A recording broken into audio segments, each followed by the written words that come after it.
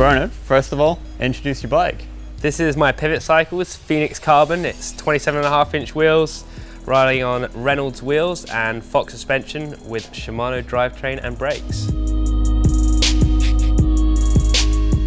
Most stuff would probably like set up from the get-go. I'd leave my cockpit pretty much always the same, levers set up the same. So first thing probably be tire pressure, because that changes, it goes down, goes up. So first thing I dial in, tire pressure. And then would you go onto suspension to get the bike dialed in sort of fully, or do you find a good base setting and then just leave it?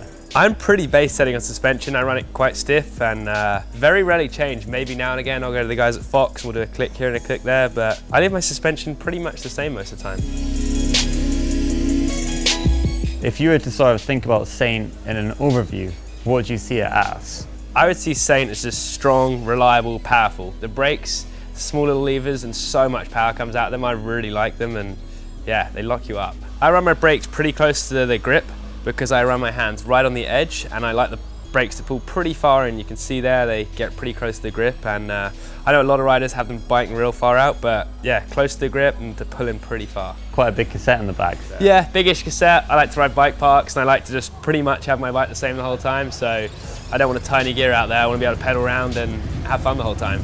I work out during practice at a World Cup or other. If I start in 4th or 5th, I'll know which section of the track I'm going to change up 2 gears, where I might do 1 more gear before a turn, and then further down the track, if there's a turn, I'll change down back 2, ready to pedal out of a tighter turn, back up 3 for the last sprint. I'll work it out in practice and know which gear I'm in all the way down the track. Why'd you do that?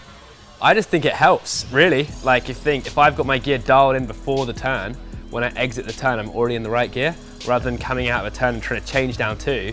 I already know I'm in gear 8 and I'm ready to go, rather than being in 10, coming out all sluggish and slow and trying to get back on the pedal. So, I don't know, I think it helps and takes time off, hopefully.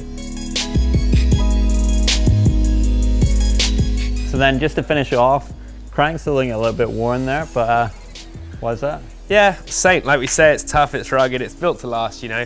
I'm gonna rub the paint off those things before I'm even worried that I need to change them, so Saint, it's gonna last.